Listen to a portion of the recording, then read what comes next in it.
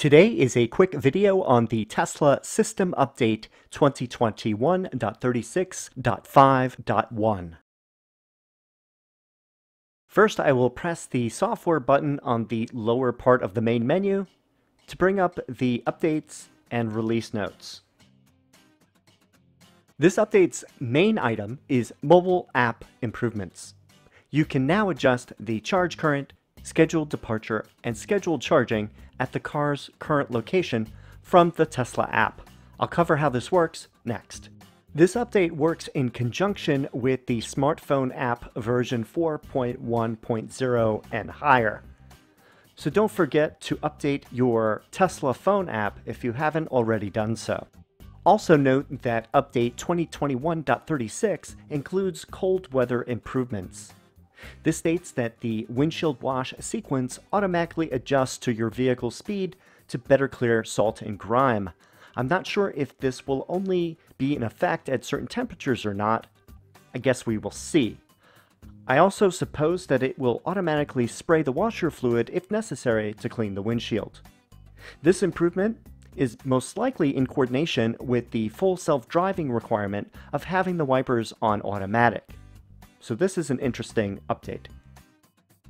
The Tesla iOS app update shows some new features too. The large widget option now includes quick controls. There are also some additional options for Tesla Solar and Powerwall owners, including rate plans and time-based control mode updates. Let's first look at the iOS widget. I have one on my phone's main menu screen. Let me zoom in closer to get a better look. There are now quick controls for locking and unlocking, HVAC fan control, charging, and for opening the frunk. I'll press the lock button and it brings up the full Tesla app. I'm not sure why it doesn't just let you operate the quick button just within the widget. But in any case, here I have the full app showing. Since the car is charging, you can see that you can adjust the charge percentage. This has been available for a while now. The new feature is just below. Press the button with the 24 amps, and you can now increase or decrease the amount of amps for charging. Of course, it can't go any higher than what the specific adapter is that you're using. For example, I am using my mobile connector on a NEMA 1430 outlet, which has a max of 24 amps. If I used my NEMA 1450 outlet, I would have a max of 40 amps using my Gen 1 mobile connector. Scrolling down the page, notice the schedule button. Press this and you get a new page with the ability to make a departure and charge schedules. First, I have departure selected. Then I can choose the time I want to depart. There are options to have the car preconditioned at this time. I'll turn it on, and now there's an option to set it for 7 days a week or 5 days for the work week of Monday through Friday.